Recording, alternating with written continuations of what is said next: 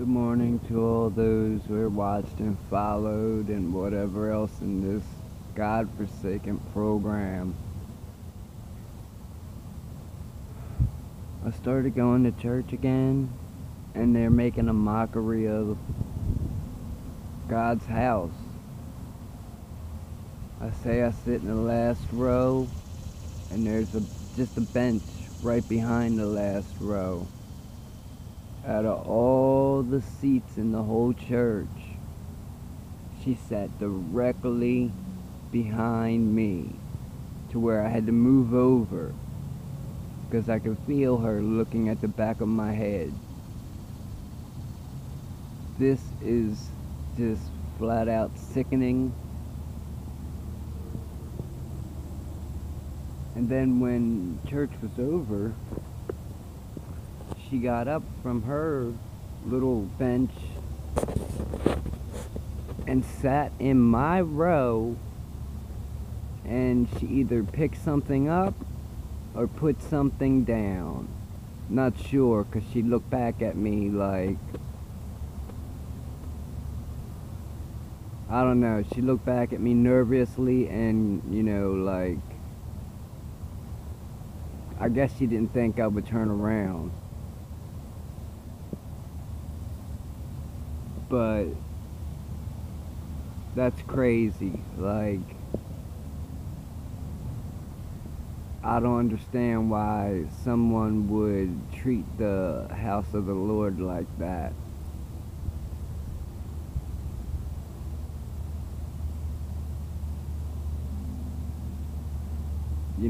This is becoming old, very old.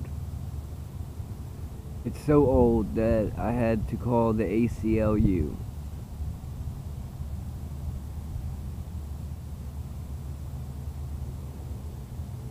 Just because somebody decides that they want to change their life, change what they do in life,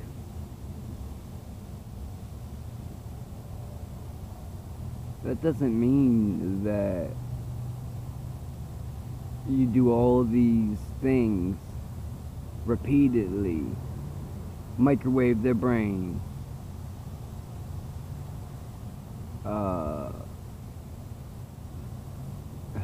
Stalk, following convoys, mob you at the store, hit you with their colors, always glow stick green.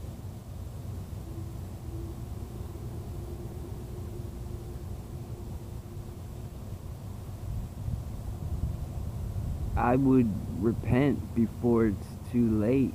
You never know when the Lord is going to decide to come back. It's bad enough, maybe I'm overthinking it, maybe not. Maybe I've been in this program longer than I thought. Only because I say that only because I had a stroke and a seizure on May 20th, 2012. 5 months later to the day, my wife passed away.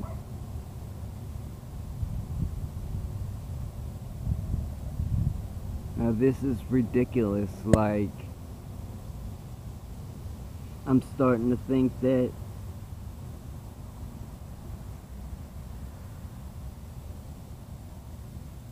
I don't know. Yeah, there's a car horn. It's always a car horn.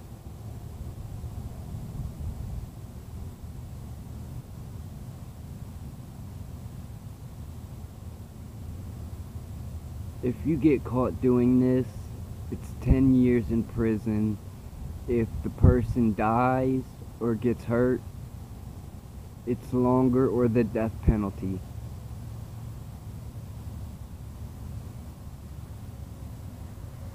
I guess people don't realize when you're sober how much you really take notice of everything around you.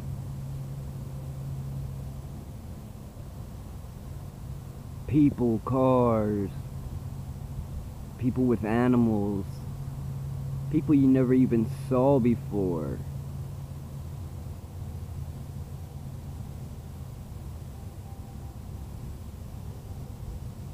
I mean, it's crazy when she got up and decided to sit in the pew. It was like, oh shit, he saw me. You know, that was the look I got. But I don't understand why she would have sat when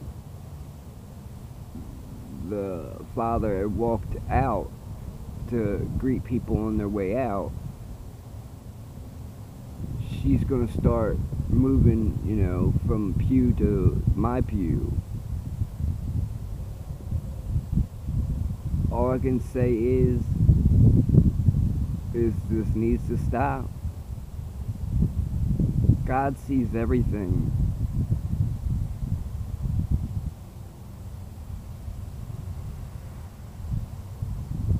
Microwaving somebody's brain alone to give them health problems,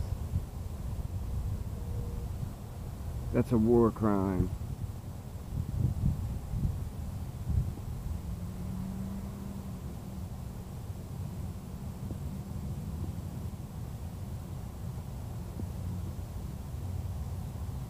There's too much darkness and corruption going on.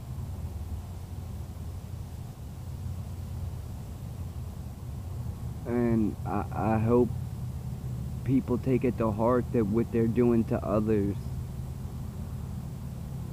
has long-lasting effects. It's not something that you can put a band-aid on. It's not something that can be healed medically. If they're already diagnosed with certain symptoms and you make them worse, that's just wrong.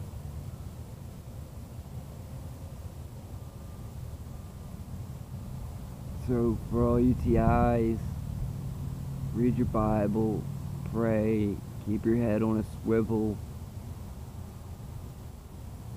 This is just a disgusting, disgusting thing that I don't know, it's just wrong, like, to make people think that they're crazy, losing their mind, forgetting things, making their head hurt like somebody just stuck a hot pick in it and made it numb. Hacking their electronics.